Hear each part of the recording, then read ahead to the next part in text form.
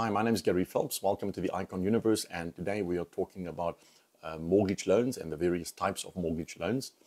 Full disclaimer, I'm not a financial advisor, and this is not financial advice. I'm merely sharing with you day-to-day experiences and some of my personal experiences within the sector, and hopefully to add some value to your life.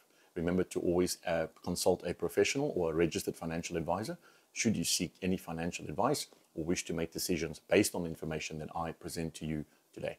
So there are various types of mortgage loans within South Africa, and what you will find, you have what is called residential loans and commercial loans. And we are going to focus today primarily on those two types of home loans.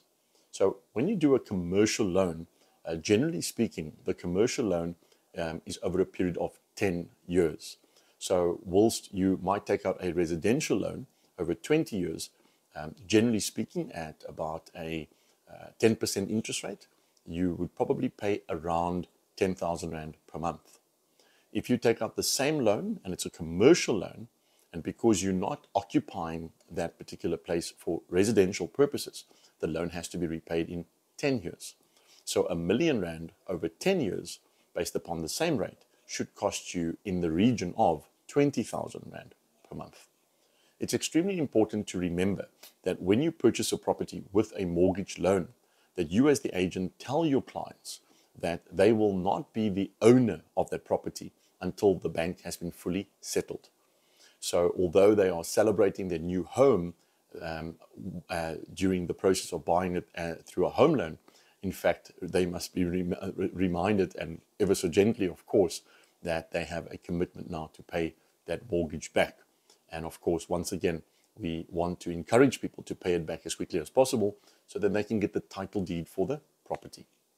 Just a little side note on this is that it's so important to encourage people, because when they take out a home loan and people move into a new home, you know, excitement fills the air and people buy new cars and new furniture and so forth.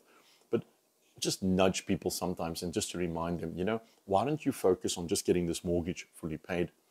Because if you are a first-time home buyer, chances are that you will be purchasing a second and perhaps a third property. What you don't want is to, at the end of 5 years, not having made a dent within the home loan balance and then not having a significant deposit for your second property.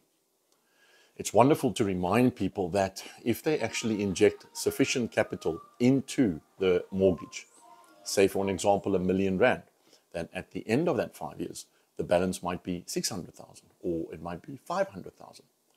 Also to remember that after 5 years, the property value would have escalated. Now let's assume that same property is now worth 1.5 million Rand.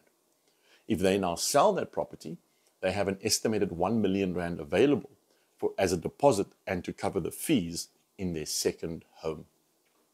Please remember to watch the test after this video, take the test. And as an Icon property practitioner, we always like to ensure that you have a clear understanding of general knowledge within the sector. And thank you for watching, and I look forward to seeing you on the Icon Universe next time.